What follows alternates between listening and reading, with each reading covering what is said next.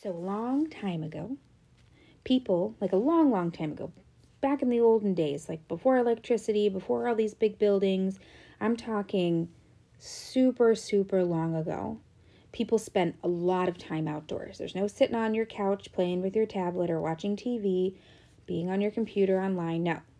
People spent a lot of time outdoors. And there also wasn't tons of large buildings everywhere, blocking kind of the sky. You could almost always see where the horizon, where the sky and the earth seemed to touch each other. Well, they noticed something because they looked at the sky a lot. They noticed that the sun did not always rise in the same place. From a certain day in the winter, the sun would rise a little bit to the north and a little bit more to the north and a little further to the north, and so on and so forth, until there came a day in the summertime when the sun started to return across the sky to where it had risen in the winter. Well, they gave a name to this turning point in the sun's journey.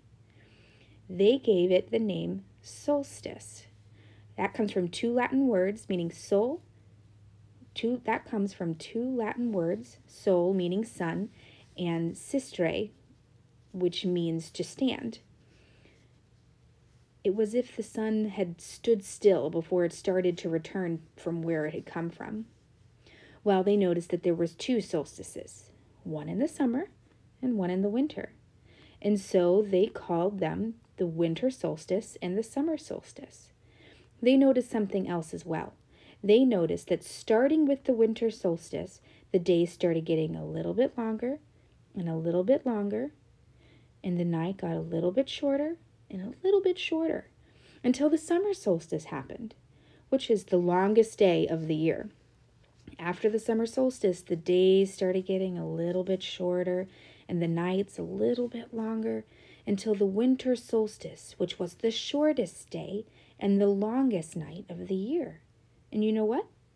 It's still like that today. We have our longest day and our shortest night in the summertime. Remember how long the days are when you can go out of the house after eating dinner with the family and it's still light outside afterwards and you can play some more? Or maybe you can, so you can go out and play more before you have to get into bed. But then in the wintertime, some of our days are so short that it's still dark in the morning when we get to school. Sometimes it's dark when we leave school. Well, why is it like that? Why do we have long days part of the year with short nights, and other times of the year we have long nights and short days?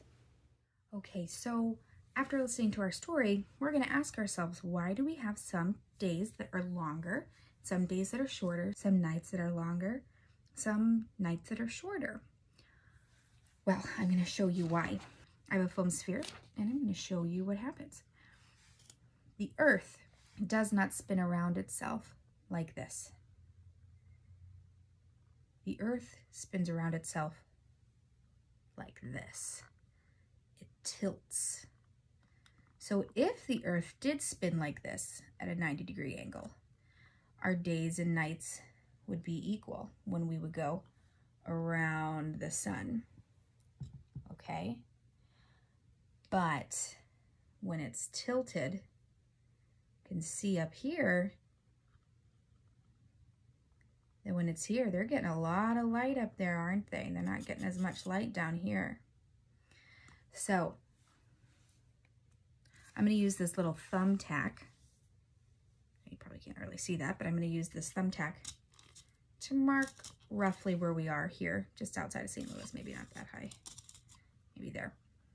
So when we look here, are we in the shadow or the light?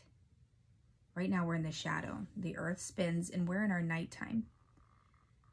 And then right about here, we come into the light. You see the tip of the thumbtack right there? We come into the light and we're in daytime.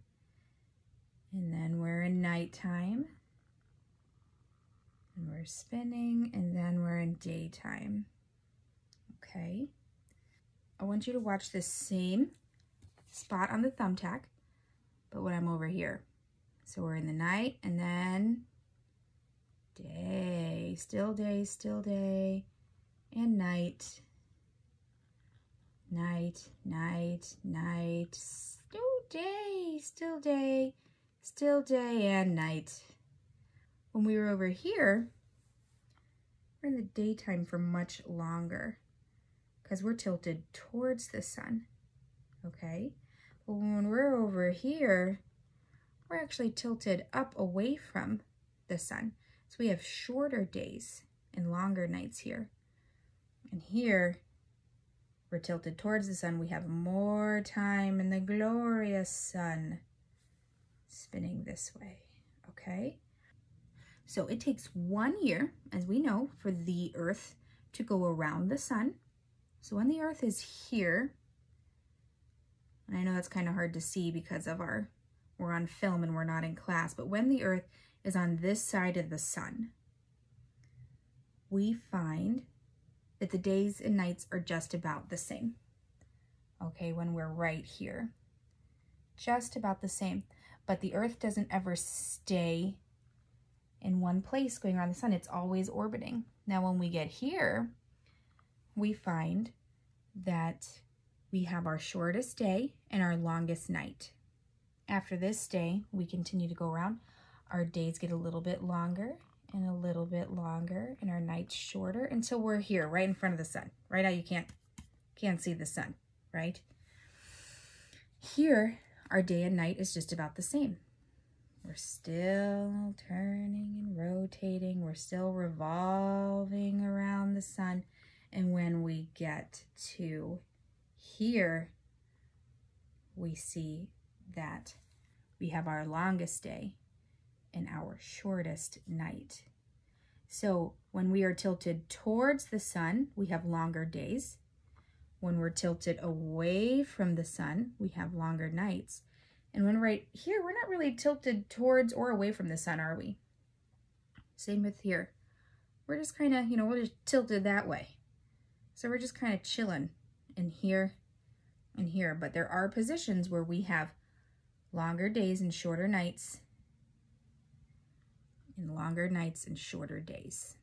Okay, so the tilt of the axis is going to determine the length of day just depending where we are in our revolution around the sun in that given year.